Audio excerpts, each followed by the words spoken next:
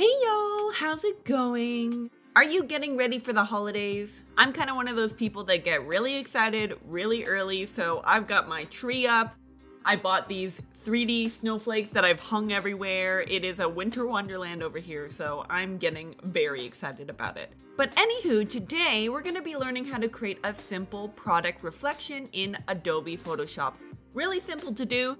Just go ahead and open up Photoshop. Perfect. So I have this regular PNG of what I think is a shampoo bottle. And what I'm going to do is just create a new layer down here.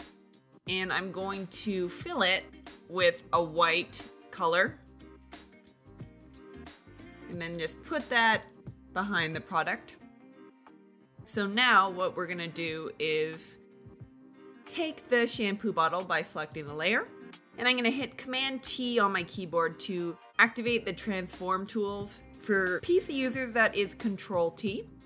And I'm going to just shrink this down a bit to about here, just so we have room to play around with the reflection. Now we're going to duplicate the shampoo bottle by right-clicking the layer, hitting duplicate, and I'm going to call this reflection layer. Cool. We're going to select this reflection layer and we're going to go to Edit, Transform, Vertical, so we can give her a little flip. And then again, we're going to transform it by hitting Command T. And I'm going to hold down Shift and drag this down to get a perfect line here. And I'm going to put it around here.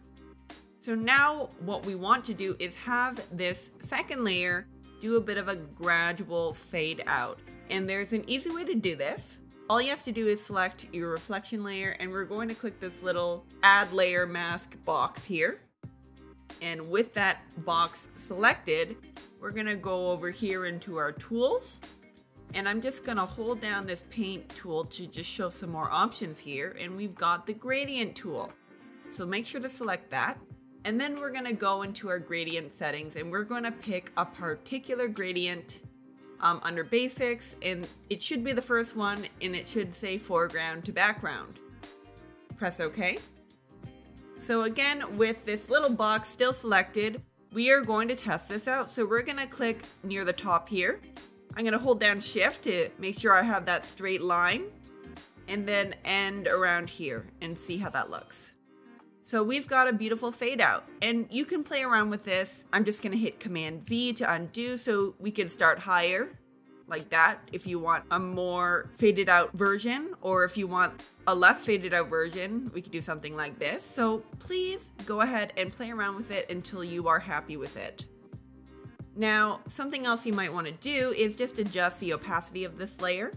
I'm gonna go ahead and click this first box on the layer and then we can just adjust the opacity like this.